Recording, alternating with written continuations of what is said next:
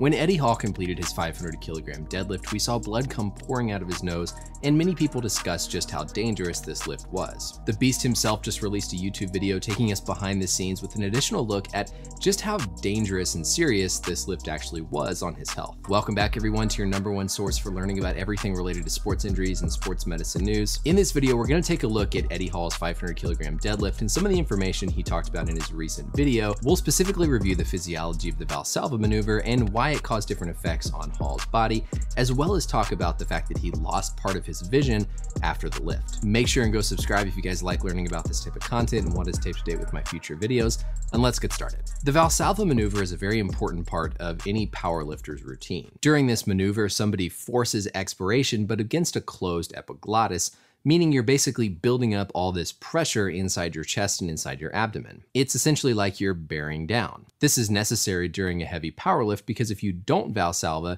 then you don't have enough stability throughout your core to protect your spine and your chest and abdomen. But there's multiple stages of the Valsalva maneuver that can have various effects on the body like we saw with Hall. Right here as Hall began his lift, we immediately saw blood coming out of his nose. This happened within the first few seconds of what was overall about a 10-second period of his deadlift. There's 4 different stages to the Valsalva maneuver. The solid line in this graph represents the blood pressure and the dotted line represents a person's heart rate. During the first few seconds of a Valsalva, there's an increase in the blood pressure within a person's body. That sudden increase of force by bearing down and squeezing your intrathoracic pressure squeezes on your lungs and causes the blood in your lungs to be pushed into the heart. This increase in blood in the heart increases the stroke volume, which allows the heart to squeeze more blood out, which temporarily raises the blood pressure. This little spike in blood pressure is what causes Hall's nose to start to bleed, and he even talked in the end of the video about how he was having bleeding from his tear ducts. There's a region of blood supply in your nose called Kesselbach's plexus, and this is the area that's often implicated when someone has a nosebleed. It's all these tiny small little capillaries, which are single layer blood vessels that get ruptured due to this high sudden increase in blood pressure. Now, if we continue on to stage 2 of the Valsalva maneuver,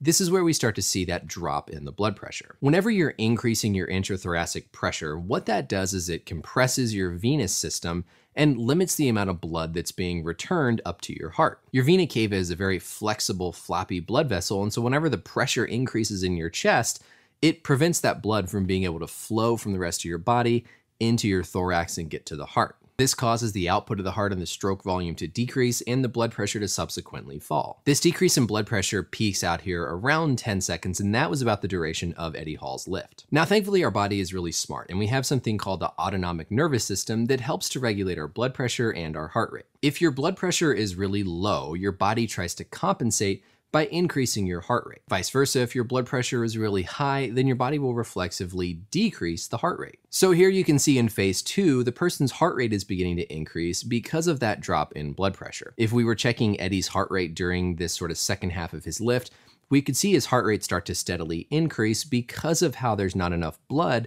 getting back into his heart to then be pumped to the rest of his body. As phase 2 continues on, eventually you get some constriction of the peripheral vasculature, which causes the blood pressure to start to transiently rise back up to compensate. Moving on to phase 3, once that intrathoracic pressure is suddenly released, now all this blood suddenly rushes back into that vasculature that was previously constricted, and now you have a shunting of blood away from the periphery, causing another little bit of decrease in the blood pressure. When Eddie passed out here, it was a little bit delayed after he actually completed the lift. Eddie here is wearing this suit that helps provide additional compression to his body, and it looked like right after they pulled that suit off, that suddenly released a lot of that intrathoracic and abdominal pressure, which causes his blood pressure to drop, which then causes him to pass out. Finally, in phase 4 of the Valsalva, everything begins to equilibrate and get back to normal as the body regulates the blood pressure and the heart rate. Now, the next thing that Hall talked about in his video is that he was having some loss of vision sort of in the center of his eye. He described seeing like a black spot right in the middle of his vision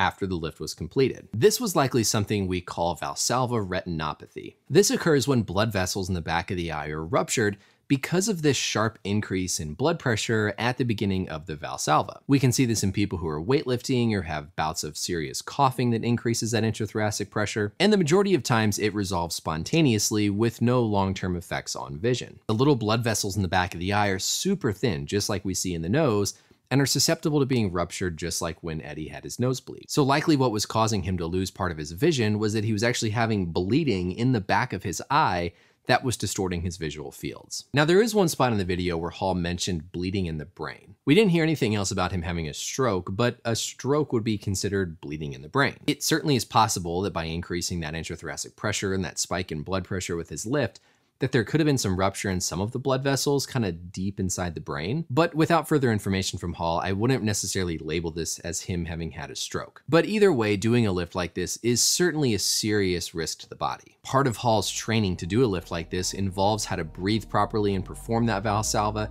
to try to minimize the harmful effects on his heart and on his body. So next time you're at the gym working out and you bear down and do one of those Valsalvas, keep this in mind in terms of what actually is happening inside your body whenever you go through a lift like this. It's all related to how our heart and blood vessels work to control the blood pressure and the heart rate to try to maximize the amount of blood getting to the critical tissues in our body. Thank you as always for watching, everybody. Let me know any questions or comments you have below. And until next time, we'll see you later.